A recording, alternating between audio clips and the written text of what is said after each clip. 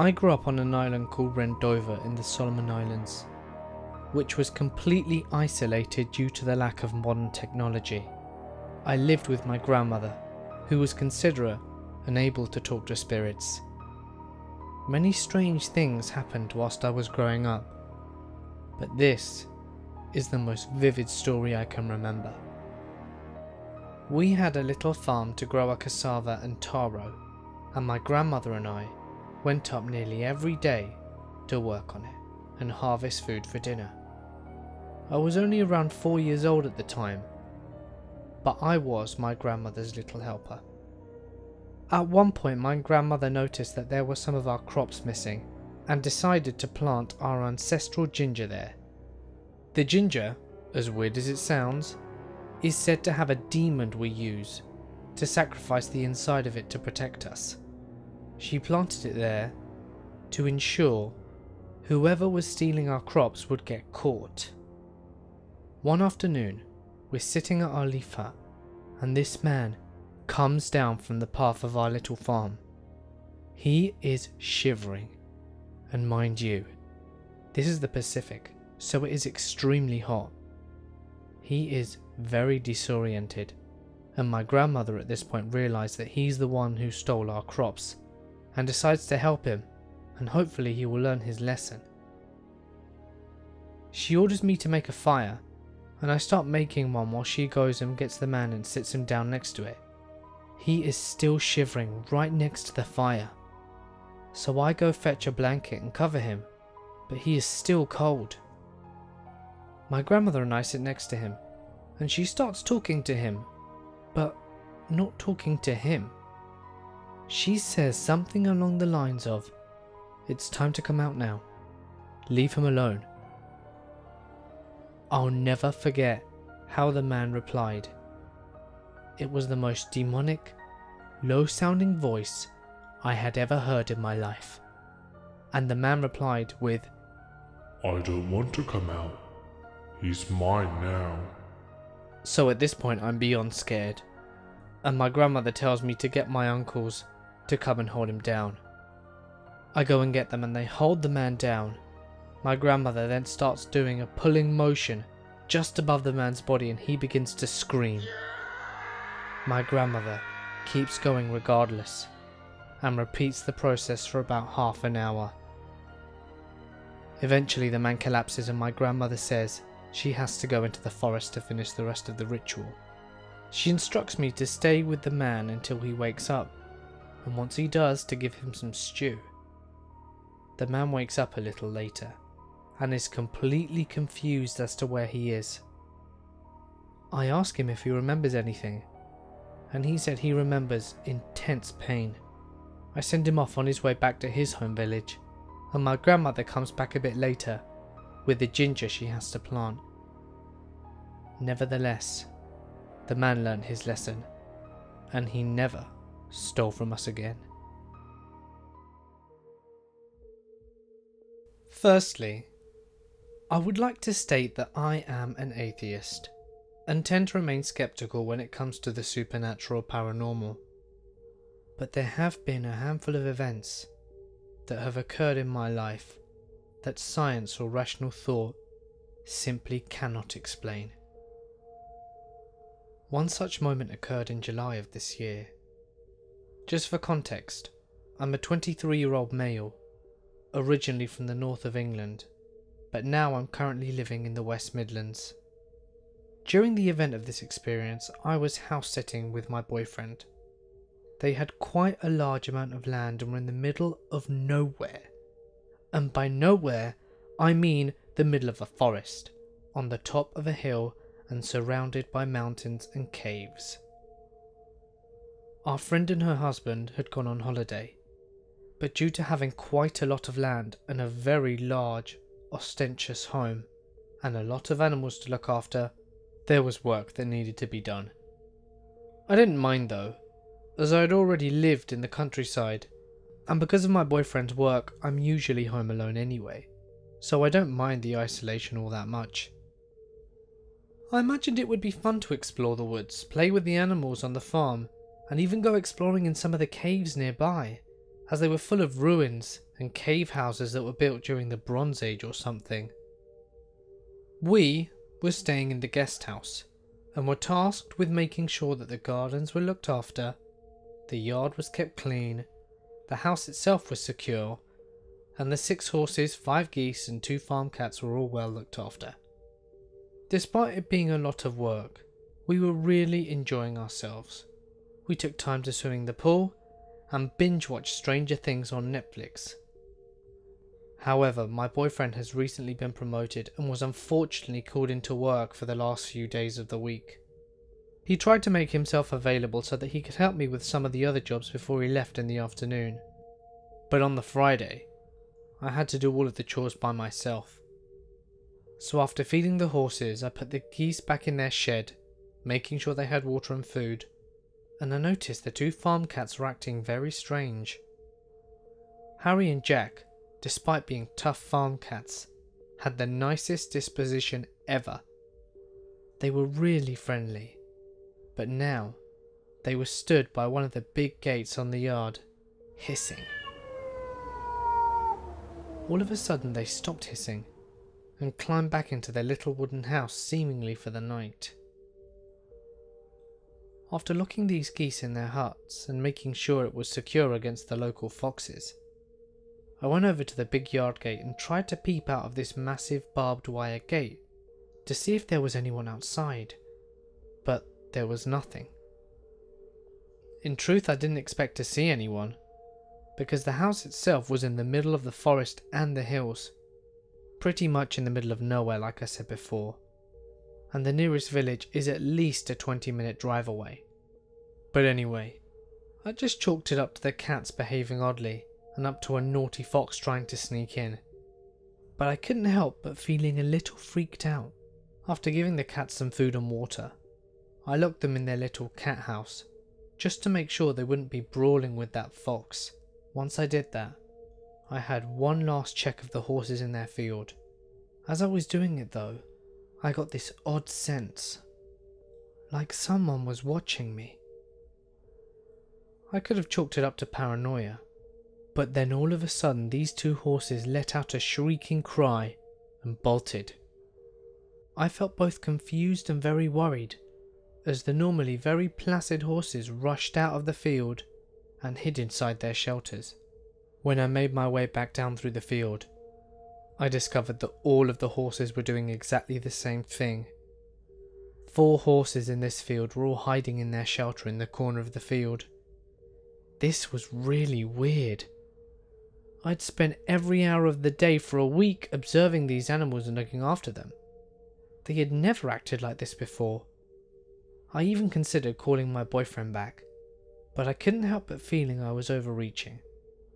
As I was finishing tidying the yard, I switched on the electric fences and made my way back to the guest house.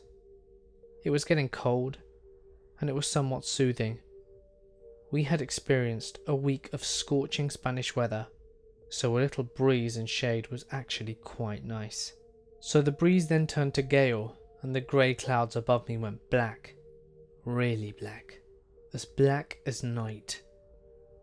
I remember feeling really strange as I looked up at the sudden tempest skies, the heavens unleashed, and I rushed down the garden path back to the guest house, which was situated next to the electronic gate and just across from the main house. As I closed the door, I felt a lot safer. And then I thought to myself, safer? Safe from what? I had no idea why I was freaking out so much. I told myself to stop being stupid and kept telling myself people of my age shouldn't get worked up over nothing. So I opened the guest house door and proceeded to tidy up the wheelbarrows away and lock up the garage, which was handily connected to the side of the guest house, with its roof sheltering me from the rain. Then another nasty wind whipped up and down the path leading up to the garden, startling not just me, but all of the birds who were nesting in the bush at the time. Their unexpected and frantic screeching was enough for me. I slammed the garage door shut, locking it quickly, and scrambled back into the guest house. Now all the time we had been staying there, we never locked the door to the guest house. I guess we just felt safe behind the big high walls and electronic gates. I now see that it was a foolish thing to think. Yet something about tonight made me want to lock the door. Perhaps it was because of the weather, or the strange behaviour of the animals, or maybe it was the notion that my boyfriend, the only person who knows I'm out here and could help me, won't be back until about 3 in the morning. Regardless, something about tonight made me feel that the simple wooden door and its easily smashable glass windows were all the protection I had, so I locked the door from the inside and kept the keys in my pocket. Sitting down on the sofa, I turned on the television and began watching my favourite soap opera to take my mind off my irrational fears. However, every now and again my eyes would just veer away from the television and gaze out at the very large windows, looking out across the gravelly front yard and the distant, drain-wrenched garden. I didn't know why I kept looking out of the windows, but in hindsight, I think it was my instinct telling me to do so, to keep watch, because something was coming. Evening turned to night, and I let out a tired yawn as I watched the lights around the yard automatically come on. I looked out down past the kitchen and out the glass of the door to see the patio light turn on as it had always done. I know it seems silly, but the idea of being surrounded by light made me feel safe. Nothing can hide in the light. It seems like light was able to banish away all bad things, all the bogeymen in closets, all the monsters under the bed. It could even get rid of a nightmare. And now I was safe, surrounded by my lights. But again, very stupid. All of a sudden, a loud knock rapped upon the guest house door, almost causing me to jump out of my skin. I looked over to the door, but the patio light had gone out, making it very difficult to see anything. Feeling really frightened, I turned the television off and looked out the living room window to check that the electronic gates were still shut, which they were. I kept thinking that maybe my imagination had gotten the better of me, and my fear had just made me believe that I heard the knocking at the door. However, any doubt I had washed away in seconds. A more firmer knock rattled across the glass on the door. Utter disbelief took hold, and I could feel myself leave my body. That is how shocked I was. I mean, this isn't the middle of a street of an estate. It's the middle of nowhere. For a moment I sat there listening to the rain drumming down on the window of the guest house, and with a deep breath I stood up, stepping towards the kitchen and the front door. To my shock and surprise, on the other side of the glass door were 2 young boys. They looked about 12 to 14, and the dark hoodies they wore were absolutely soaked from the rain, as if they'd been standing out there the entire night. They looked pale and cold, and a surge of humanity and compassion swept over me, causing me to almost make a massive mistake. I rushed over to the door and went to open it, fearing that the children may be injured or lost, or both. But then it suddenly dawned on me. Where did they come from? And how did they get in without me opening the electronic gates? I withdrew my hand from opening the door, and the 2 boys looked up at me from behind the glass, with most of their face still shrouded behind their hoods. "Please let us in. We went for a walk and got lost in the woods," the taller and more mature one spoke. His words seemed more calculating and smooth than what a child's should be. "We're cold and scared," the smaller boy whimpered. His words pulled on my heartstrings, and I really worried for them. But then again I reminded myself, this wasn't possible. So I summed up all my courage and all my breath, and I asked the children a question. Where did you come from, and how did you get in here? "The gate was open. We saw the light and we rushed over. Please can we come in out of the cold? We just wish to call our parents. They must be worried sick." The taller boy explained this, with his well-composed words luring me towards the door. Again I found myself believing the words of the more mature boy, and I almost believed his explanation before I suddenly realised that the gates had been closed since my boyfriend had left. Only we were in possession of the remotes used to open the gates, and I knew that they hadn't been opened. "You're lying. The gates have been shut all night. I never saw you come in, so where did you come from?" I called out. The two boys looked up at each other, and what happened next sent a shiver down my spine. They turned their heads to look behind them, and there, down the garden path, was an even taller boy emerging from the darkness. His long, slender form seemed to drift through the bushes and trees that hung over the little pathway. Like the others, he was wearing a dark hoodie, and his spindly hands were cold white. What little I could see of his face was just like the two smaller boys, pale and ghostly. I shuddered, and the whole kitchen went cold. I could literally see my breath, and I felt more terror from these young boys than I've ever felt from anything else in my entire life. I know, it seems crazy, but there was something about their voices and their near identical clothing. It just wasn't normal.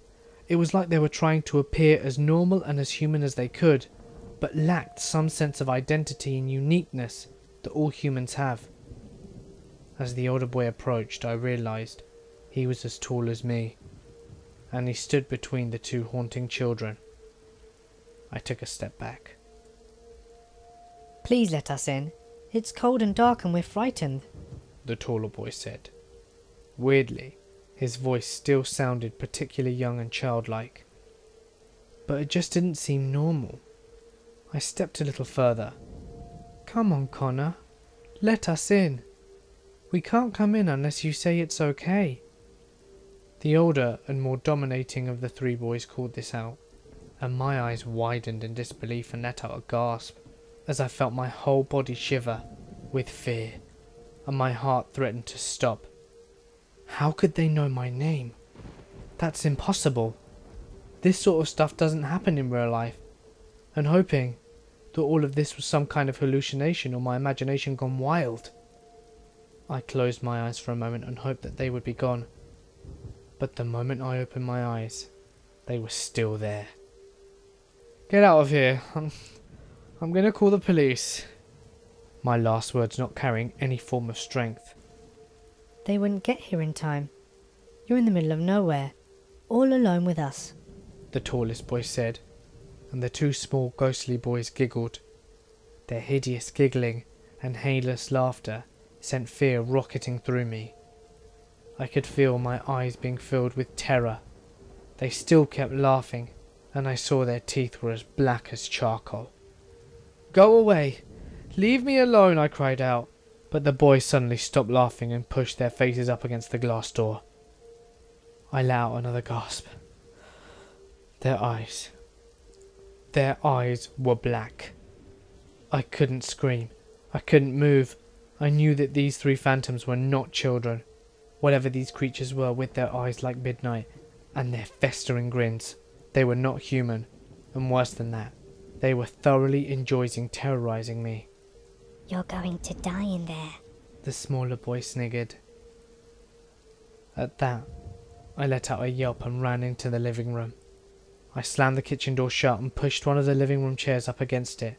I kept fearing that the simple wooden door would not keep them out as I staggered back upstairs towards the bedroom. But I could still hear them, giggling and taunting me.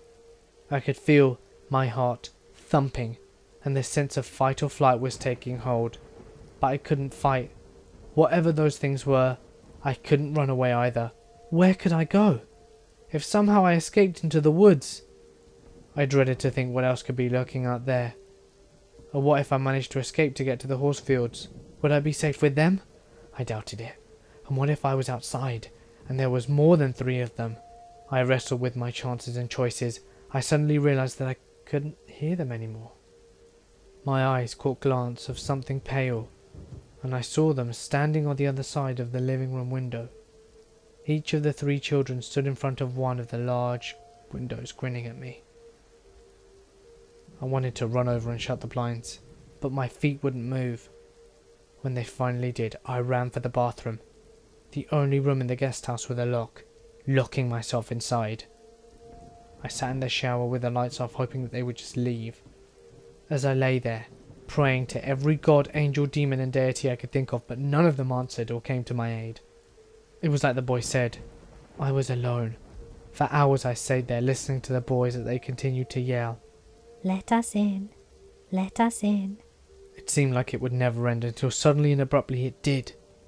I couldn't hear them anymore, and after about 30 minutes of pure silence I summoned up what courage I had left and peeked out of the bathroom.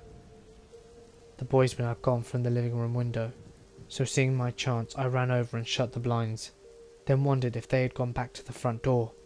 So again, I took a deep breath and pushed the chair aside and opened the kitchen door. They weren't there anymore either, and the patio light was on again. They were gone. However, I took no relief from their disappearance, for even knowing if they were gone physically, I couldn't help feel as though they were still lurking somewhere down the garden path, watching me from the shadows, and just waiting for me to let my guard down, to jump out and begin terrorizing me anew. For the rest of the night, I sat up, with all the lights on, and the big kitchen knife in my hand, waiting for my boyfriend to come back. When morning came, I heard the gates open, and my eyes were heavy, and I was exhausted. But the sound filled me with a wave of energy. I rushed over to the front door, unlocking it, and sprinted over to him. In a frantic ramble, I tried to tell him what happened, and despite him saying he believed me, I could see that he didn't. Why would he? I was on edge the rest of my time there. I couldn't sleep properly, and every time we were back on the field or in the gardens I could sense their eyes on me. The following day, nothing happened, and the owners returned. I wanted to tell them what I had experienced, as they were good friends of ours, but I didn't want to freak them out or sound a little crazy, so I kept it to myself. We had breakfast with them, and one of the owners, who we will call Steph, told us of how much of a good job we'd done, and asked if we had enjoyed it, which I replied with a reluctant yes. Then her mood changed and her eyes looked worried as she asked us if there was any problems. I assumed by problems she meant the animals. She looked at me and asked, did anyone try to break in? I could feel what she was about to say before she even said it, and I knew I didn't want to hear it. I would prefer my experience with those boys just to be a hallucination, or the onset of madness, but I knew from the look in her eyes that she was going to tell us otherwise. Steph said the last few times they went on holiday, they would come home and find footage on their CCTV of 3 boys knocking at their doors late at night and calling out for someone to let them in. They had police search the grounds and the surrounding area, but there were no signs of a break-in, and in truth, there were no signs that the boys had ever existed. I told her about my experience and she seemed genuinely unnerved, and my boyfriend, who is as skeptic as they come, apologised for not believing me. They asked me if we'd ever house sit for them again, and without hesitation I said no.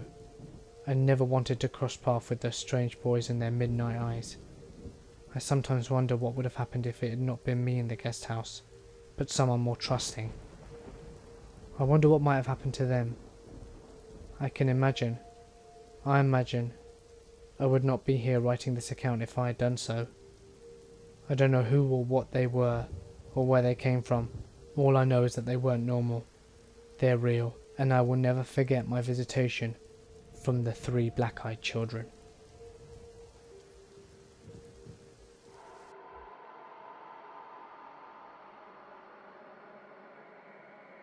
My sister had just finished a movie when I decided it was too late to be up, so I went to bed. But my sister was up for another 2 hours. I woke up at least 2 times during the night. The first time I woke up by my mother, and the second time by my sister. The last time I went back to sleep, I felt strange and uneasy. To my surprise, I woke up, but I knew I wasn't awake. I then looked down to see where my sister was sleeping, and saw this pitch black-eyed creature. I was able to move for a mere second and pick up the nearest thing to try and hit the creature, and suddenly I fell to my hands and knees behind my neck. And then I heard 2 voices, One said to stop, that you're hurting him. It sounded like a female, and the male voice said, who cares? I was then put back on my bed and saw a demonic figure in front of my curtained closet. It slightly moved and I screamed. But my brother, who was right beside me, heard nothing. I was then upright and woke up that way, only to see the curtain sliding back down, and then rushed off the bed and saw the weirdest thing. The doors that I had locked twice for the night were all open, and I woke up at exactly 3:33 AM, said to be the devil's hour. It recently happened to me, and I'm afraid to be up without the lights to help me sleep. This is easily the creepiest thing that has ever happened to me, and it is not something I hope happens to anyone else. When I was a teenager, I lived in my father's basement. He would frequently go on business trips, and I would be left alone in the house for up to weeks at a time.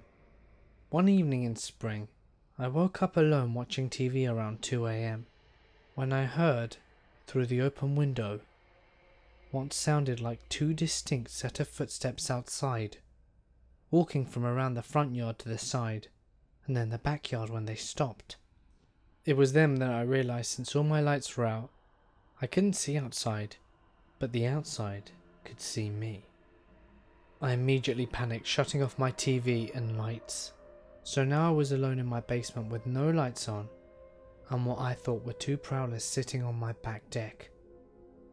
I don't know how long I was frozen in the darkness for, but after I didn't hear any more sounds for a while, I quietly crept upstairs to try and get a better look at my backyard.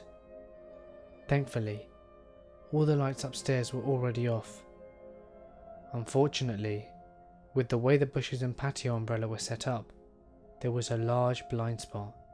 I considered calling 911, but when my father inevitably found out, I would know for sure that I'd have to be forced to stay with my aunt whilst he was out of state. So I stared at that deck, waiting to see movement for at least 10 minutes before I began convincing myself that my mind was playing tricks on me, and I decided to go out to investigate. I grabbed the closest weapon I could find, an old shepherd's axe, and went out the front door and crept around the side of my house. Crouching behind a bush, I finally mustered the courage to swing the axe into the bush and shout, "Hey!" Nothing would happen, right? No one was there, right? And I'd have a good laugh, albeit an embarrassed one, when I realised I was just being paranoid.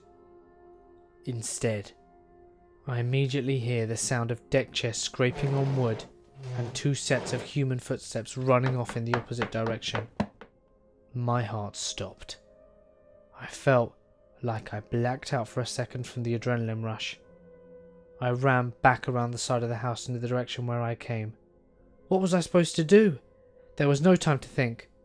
I made it to my front door, swung it open and rushed inside, and then slammed it shut, and stood there in the darkness, practically hyperventilating. I stared out into the street, waiting for someone leaving the property, but no one did. It was then that I realised that now I wasn't safe inside my own house like I thought I would be. I was trapped. So I ran to the front door in the middle of the street where I could scream if I saw someone. Surely by now I could have called the cops, but I wasn't clearly thinking anymore, if I ever was. Now I was facing my house, but I still didn't see anyone. So I glanced down to the street. Nothing. Then I looked right. Two male figures were walking by me, a block and a half down the street. Just as soon as I noticed them, they turned left at the T-junction on the main road and disappeared out of sight. For some reason I ran after them, and when I turned the corner no one was there. They should have been there, and they could have only made about half a block from where they were walking. They must have had a car waiting.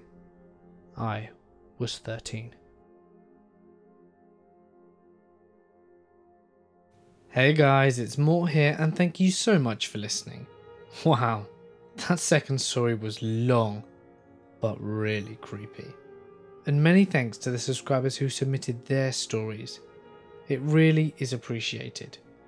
And speaking of appreciation, something I would profoundly appreciate is if you could like and share this video. Remember, you can email me your creepy experience to my email found in the description below. But just remember to give me your consent to use it though.